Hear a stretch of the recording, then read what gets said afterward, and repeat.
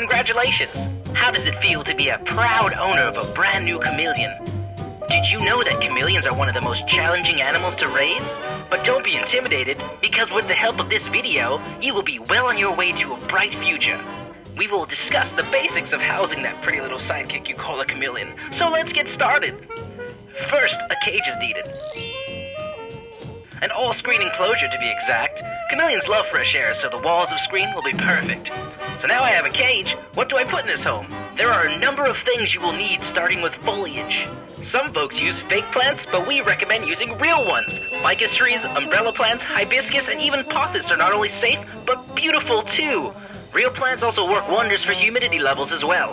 Wow, that cage is certainly coming together. Us humans use roads to move through towns. Chameleons are the same way, but with branches.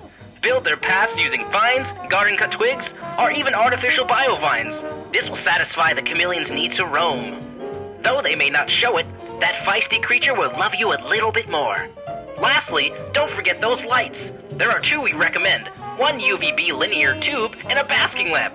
Beware, your chameleon can become too hot from that basking lamp. Unless you are planning on dining out, keep those incandescent bulbs around 60 watts. Congratulations!